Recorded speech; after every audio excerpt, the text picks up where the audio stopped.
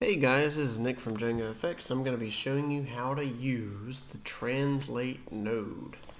If you want to use the translate node, right click in the node graph, go ahead and select translate under one input, and we'll see that I already have a field that was initialized earlier.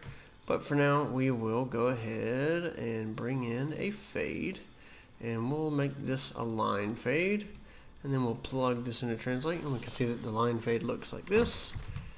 And that really is what it does. And we can see that whenever I click the translate, nothing happens because we don't have any translation values. We turn off the particles.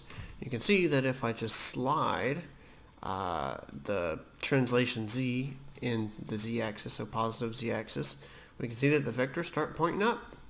And we can see if we slide it down into the negative axis, the vectors start pointing down. And if we translate it into Y, they start pointing in the Y-axis, negative Y, X-axis, negative X. And so, what is this good for? Well, let's say that we wanted to make a helix that was rotating around and then going upwards at the same time. All we have to do, which I have a preset for this, you can see that it's a line fade, min and max is set to 1, and we've got to rotate, and so we rotate it at 90 degrees, and then we just translate it in the Z-axis. And now, if we show the particles, you can see that they're rotating upwards in a helix.